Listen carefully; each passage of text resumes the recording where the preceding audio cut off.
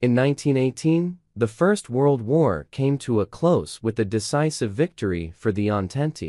The next year, a series of settlements were forced upon the defeated Central Powers, the most famous of which was the Treaty of Versailles, which saw Germany stripped of vast lands. 18 months earlier, Germany had imposed its own peace treaty on Russia, taking control of a vast swath of Eastern Europe. Yet, these treaties were products of the circumstances in which victory was achieved.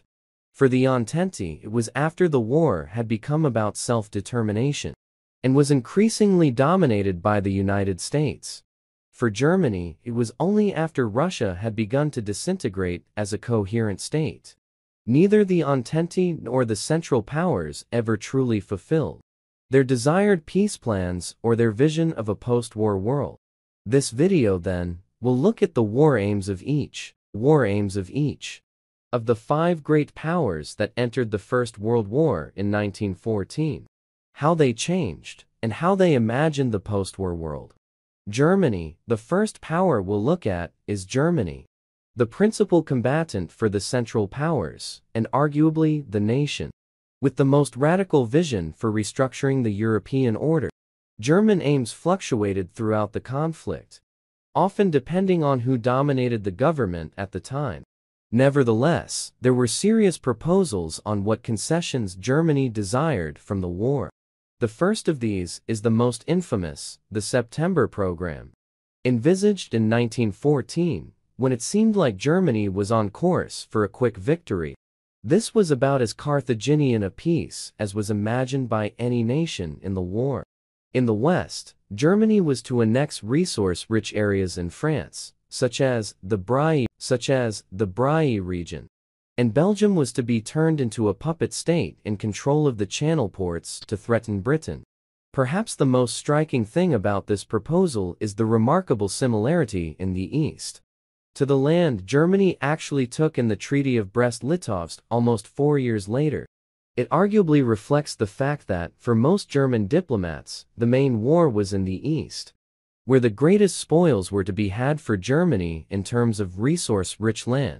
Though Germany's war aims in Russia did always remain far more fluid than its demands in the West. Evidently, the September Program was never implemented, at least in the West. As Germany's armies were defeated at the Battle of the Marne, the subsequent descent into trench warfare meant German diplomats saw a favorable negotiated peace, rather than total victory, as the main aim of Germany's war effort.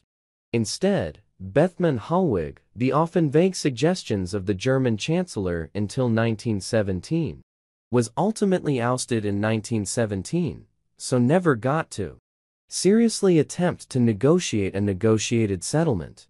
Next, there was a plan advocated by German Admiral Alfred von Tirpitz, who had been instrumental in the creation of Germany's high seas fleet prior to the war. Tirpitz never really got near the levers of diplomatic power, but his plans are interesting for how completely delusional they are.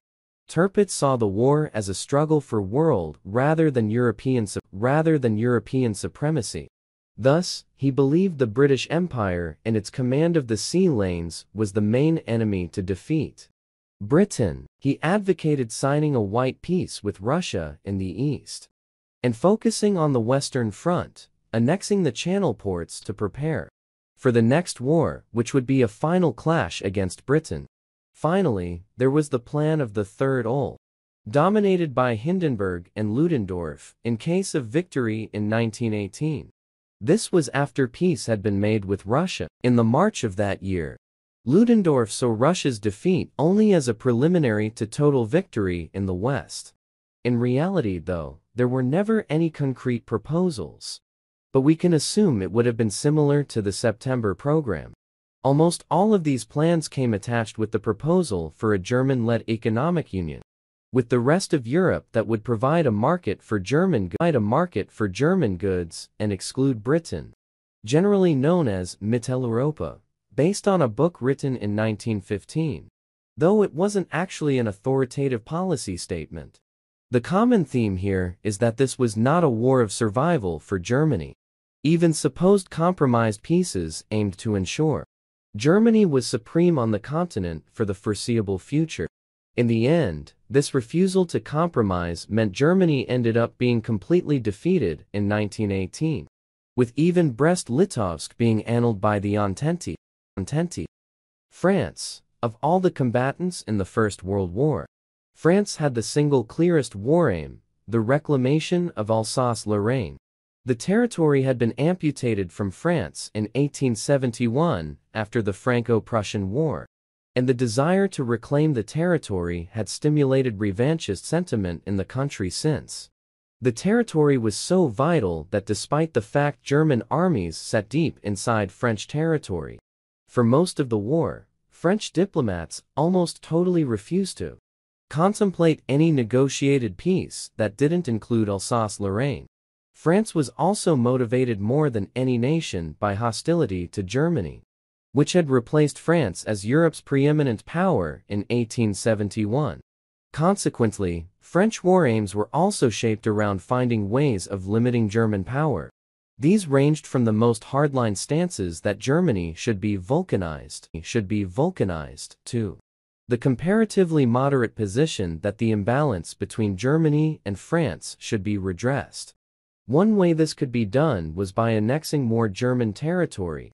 The French, for much of the war, maintained designs on the coal-heavy region of the Saarland, which would be annexed to increase France's industrial strength. More extensive plans advocated the setting up of a Rump-Rhenish state to provide security for France. Whilst in the early days of the war, the French military even considered recreating France's natural borders by annexing all of the left bank of the Rhine. There are other more minor colonial claims, particularly affecting Syria. But ultimately, French warriors were almost solely focused on weakening Germany and strengthening France in the European balance of power. In the end, France would reclaim Alsace-Lorraine, but would have to settle for a demilitarized Rhineland and the separation of the Saarland as a League of Nations mandate, eventually to be annexed back into Germany. Russia was a nation that was in an almost perpetual crisis of self-confidence over what the war was actually being fought for. The initial casus belli had been defending the Slavic brother state Serbia from annihilation, but as the body count began stacking up, this wasn't a particularly sellable point to the Russian public. When Russia went to war, the Supreme Commander Nikolai Nikolajevic published a manifesto promising the creation of a Polish state within the Russian Empire. The aim was to do this by joining Congress Poland with German and Austrian Polish regions. This would serve the more general Russian aim of weakening Germany and destroying Austria as a competitor in the Balkans. The Russians never went as far, though, as to specify the complete destruction of the Habsburgs, for fear that the collapse of this multi-ethnic empire would encourage the Russians' own minorities to rebel. Despite these territorial aims, there was a degree of Germanophilia running throughout the Russian elite, who saw the conflict less as a clash between nation-states and more as a clash between the liberal West and the autocratic East that Russia just happened to be on the wrong side of. This view was silenced by the entry of Russia's perennial foe, the Ottoman Empire, into the war. The foreign minister Sazonov was able to extract a commitment from Britain and France that Russia would take Constantinople at the end of the war, formerly the capital of the Eastern Roman Empire, which Russia claimed to be a successor of. The city would also finally give Russia access to the Mediterranean, after the war became an almost holy endeavor against the Muslim Turks. A separate peace with Germany was never seriously discussed, and Russia remained committed to the war effort until the Bolshevik Revolution. The overthrow of the Tsar in the February Revolution did change Russia's war aims, but I won't go into them here. In sum, then, Russian war aims look something like this. In the end, the October Revolution meant Russia instead signed a humiliating peace treaty, only undone because of an Entente victory in the West. Austria-Hungary. Austria's war aims were what had brought about the conflict in 1914. For a decade, this multi-ethnic empire was plagued by instability in its Slavic areas. Because of a resurgent Serbian state that aimed to unify with these regions.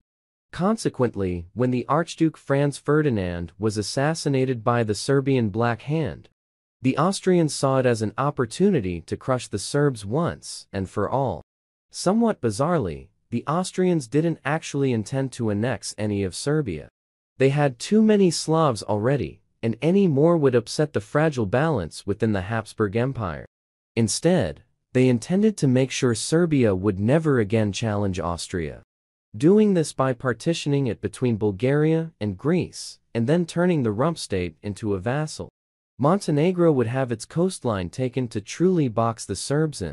In 1915, Italy joined the war against Austria. But the Habsburg lines held thanks to the natural fortifications on the border. And thus, only minor territorial adjustments were considered in the event of Italy's defeat. In 1916, Romania joined the war, but was defeated. In 1918, they signed a peace agreement that showed us Austrian aims, which mainly consisted of turning it into an economic puppet of the Central Powers. Russia was Austria's main enemy throughout the conflict, but proposals in case of victory were always vague. There was the so-called Austro-Polish solution to combine Congress Poland with Austrian Poland into an autonomous kingdom under Habsburg rule. But this clashed with Germany's aim for a Polish puppet state. Instead, it was generally thought Austria would share in the economic spoils of the rump states Germany carved out of Russia, something they largely achieved in the Treaty of Brest-Litovsk. Ultimately, Austria's war aims consisted little in the way of major territorial changes, but simply what Austrian diplomats thought would secure the empire's future, something that was looking increasingly bleak as the war continued. Britain entered the war with no territorial ambitions, and this remained consistent, at least in Europe. Her main casus belli had been Germany's invasion of Belgium, and Belgian independence remained Britain's main demand throughout the war. For Britain, the destruction of the German High Seas Fleet, which challenged the Royal Navy's dominance in the North Sea, was also a crucial aim. Those were, by and large, what Britain focused on. But the secondary aim was maintaining a balance of power in Europe. In practice, this meant restricting German expansion. To do this, they tied other allies' war aims, such as the French demands for Alsace-Lorraine, to their own, seeing it as a way to weaken Germany. This is not to say Britain had no territorial aims of its own. Once the Ottomans entered the war, the Middle East in particular became an area of interest to Britain. This was carved up in a treaty known as Sykes-Picot today, which gave Britain influence over these regions. Despite this, of all belligerents, British war aims were the most flexible, as would be seen at Versailles when Britain attempted to facilitate an awkward compromise between the idealistic Americans and revanchist French. In the end, they were mostly achieved. Belgium was liberated. The High Seas Fleet was scuttled by the Germans, and the Middle East was partitioned. Though Britain quickly reverted to its favored method of informal empire after the peace treaty. Perhaps most importantly, however, Britain failed to preserve a balance of power on the continent. The war saw the destruction of the Austrian Empire, whilst the Russians turned insular. That left just France and Germany, and out of these, Germany was always going to be the most powerful once its strength recovered. One interesting theme in all of these is that war aims didn't necessarily get more harsh as the war went on. The September program was about as harsh a peace as anything Germany would have come up with in 1918. What's more striking is the increasing intransigence of all belligerents to avoid coming to a settlement, as all policymakers failed to find a compromise to the crisis of 1914. So they failed to find one that could have brought the war to a close.